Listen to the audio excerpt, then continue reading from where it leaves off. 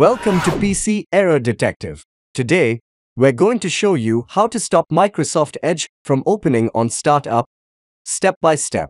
If you find our content helpful, don't forget to hit that subscribe button. Now let's get started. Method 1. Disabling Microsoft Edge from opening at startup. First, let's gain access to the Task Manager by right-clicking on the taskbar. Once you've opened the Task Manager, navigate to the Startup tab to see a list of programs that launch at startup. Scroll through the list until you find Microsoft Edge. To prevent it from opening automatically, right-click on Microsoft Edge and select Disable. Once done, simply close the Task Manager window. Now, on to Method 2. Disabling Microsoft Edge pop-ups. Begin by opening Microsoft Edge. Then, click on the three-dot menu icon located in the top right corner of the browser.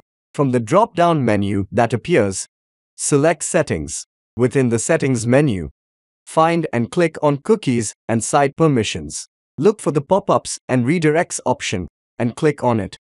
Here, you'll have the option to switch off pop-ups and redirects, ensuring that unwanted pop-ups don't bother you again. And that's it. Thanks for watching and see you next time.